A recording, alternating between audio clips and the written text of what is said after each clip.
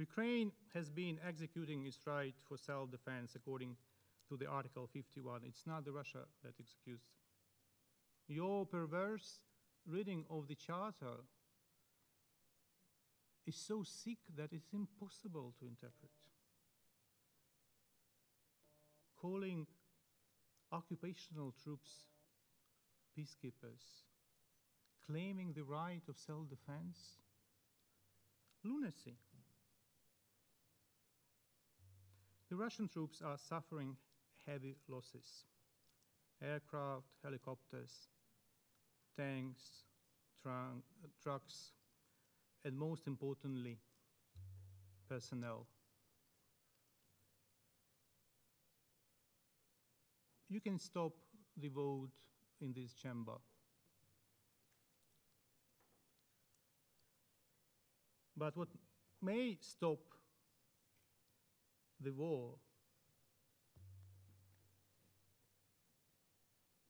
is unfortunately the bodies and thousands of bodies of Russian soldiers that will be delivered to their mothers in Russia, whether you like it or not, because we have to defend our territories, we have to defend ourselves on our territory. I will be probably also unruly. And I will ask all of you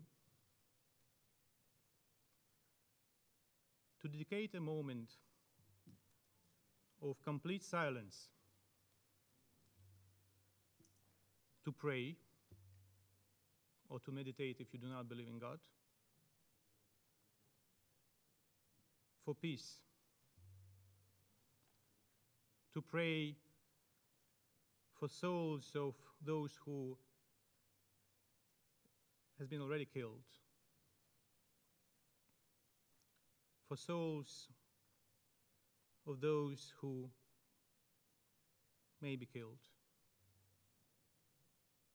And I invite the Russian ambassador to pray for salvation. Please, ladies and gentlemen, let us spend a moment in a complete silence. Прошу прощения, прежде I do apologize, but before moving to a moment of silence, I want to include in the list those people who perished over all these years in Donbass. They also are worthy of being mentioned. All human lives are valuable. Let's not forget them either. But let's, ladies and gentlemen, spend a moment in complete silence. Thank you.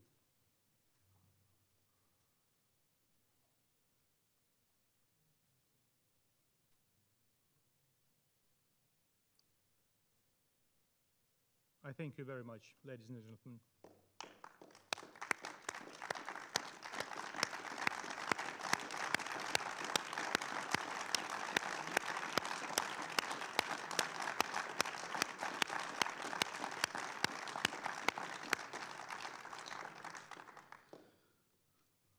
Let me continue with my statement.